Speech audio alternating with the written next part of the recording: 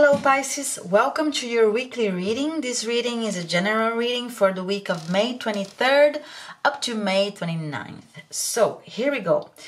On Monday, you're feeling kind of stuck, blindfolded, trying to understand which one is the right path to choose. So you're being called to use your intuition to choose what is more aligned with you, Pisces.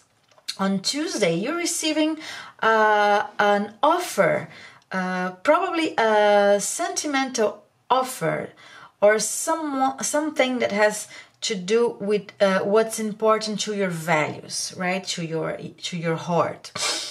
On Wednesday, you are trying to understand and reflecting about everything that you have invested in your work and if this is paying out the way it should. On Thursday, I see that you're facing a loss, but no worries, because on Friday you are the Queen of Wands, so find it, that sensuality, that strength, that fire that pulls you forward, right? That call to action on Friday.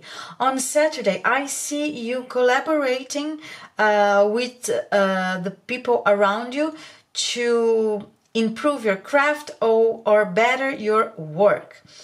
On Sunday, Pisces, you are having a passionate new beginning, or simply you are having a lot of sex, I don't know. And what's on your mind this week, Pisces? You are wishing or thinking about quick changes in your life. You want things to move fast and swiftly so you can take fast actions to improve your life. This was a quick one, very easy for you. I think it's gonna be a good week after all, even if on Thursday you're having a little bit of difficulty seeing what are the resources that you have left. So keep your head high on Thursday so you can see what's behind you, okay? So this is what I have for you, Pisces. Thank you very much for sharing your time with me. I wish you a wonderful week and see you next time. Bye-bye.